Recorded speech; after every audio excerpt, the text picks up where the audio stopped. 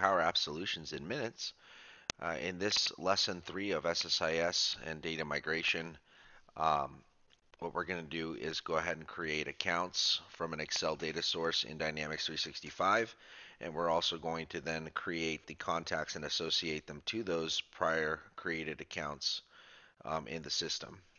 So we'll learn a little bit about a couple different concepts here. It should be a quick video. All right, so let's open up Visual Studio. And what we're going to do here is we're going to create a data flow task for the accounts. And in here, we're going to go ahead and add in an Excel source. We'll configure our Excel source using our connection manager and the Excel sheet that we actually are using. Here's our columns, right, from previous video: first name, last name, email, mobile phone, and company name. The only one that's of interest to us right now is company name. We're just going to build these accounts out based on company name, and that's it. Just get them in there. And then for our destination, we'll use a dynamic CRM destination node. And then I'm going to go ahead and connect these together.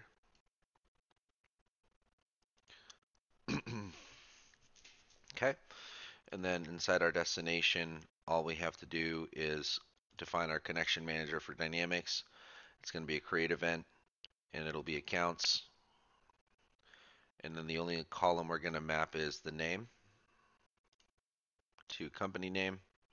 Hit OK. Then we'll execute our task.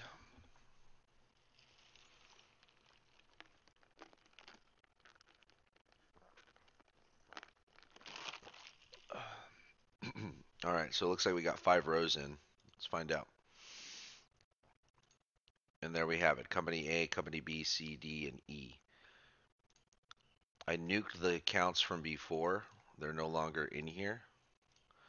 So now we're going to bring them in. So what we'll do is we'll stop this debugger, and then we're going to go ahead and create another control flow.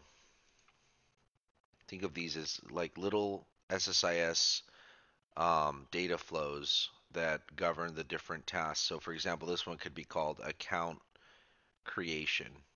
And usually accounts are the first entity you create in Dynamics because that ends up being the roll-up entity for every other related record in some way, right?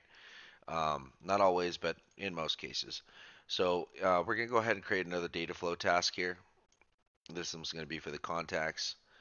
And what we'll do is, once again, you probably guessed it, an Excel source. And then we'll go ahead and add in a Dynamics 365 destination. Now in here is where we're going to do something called the derived column. And what's really cool about derived column is you essentially set up a static column. It could be based on a source as well, but we'll go ahead and configure this, and I'll show you kind of how cool it is that the ability to statically define some of these parameters that are in part of the data set, like parent customer ID type is what we're going to use this for. So for Excel source, we're going to go ahead and once again define our Excel file, confirm that our columns are what we need. Okay, great. So now we're creating contacts. What I'm going to do here is I'm going to pass in the Excel source data to the derived column first.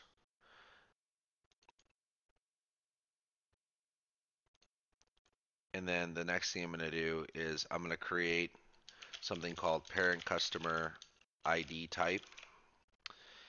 It'll be a brand new column, and all I'm going to do here is basically say it's an account.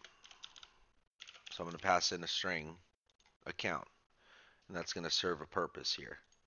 So then from the derived column, I'll then connect that back to the destination. We'll configure our destination connection manager. We're okay with a create action. We'll talk about upserts in other videos. Upserts are a lot of fun because you have to set up unique identifiers, make sure you can connect to those keys. So I'll show that in another video. Now, so we're going to create contact. And then the columns we're going to fill out what we did in our previous video, but just slightly different this time. So we got the email address, which is coming from the email address column in the Excel file. We have the first name, We have the last name. We have the mobile phone. And then where it gets interesting is the parent customer ID right here. This is actually that traditional field called company name inside Dynamics on a contact record. It's really just parent customer ID. We'll do company name. Now, obviously, you can't put an input of a string to pass in into a GUID column, right? Impossible. It's just not going to work like that. Because company name is a literal name of a company, and parent customer ID is expecting, a GUID, a GUID. So what we'll do here to get around that is we'll do a text lookup. We'll hit these little three dots, and then we'll choose our target fields. And the lookup method is going to be manually specify, and we know that we're pointing at the name field. And that's it. Similar to when you do a data import, and we'll check write null on empty value. That's it. So we hit OK on this, hit OK on our job, and then let's go ahead and run this and see what happens.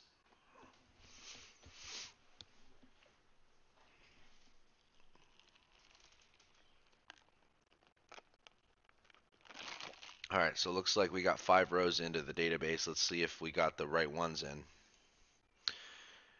And there you have it. So you have contact A, B, C, D, and E, and they're connected to company A, B, C, D, and E. So there's literally a relationship here. We've created the relationship. We have all the data mapped. And if we open up this company, we can see we have a child contact inside of it.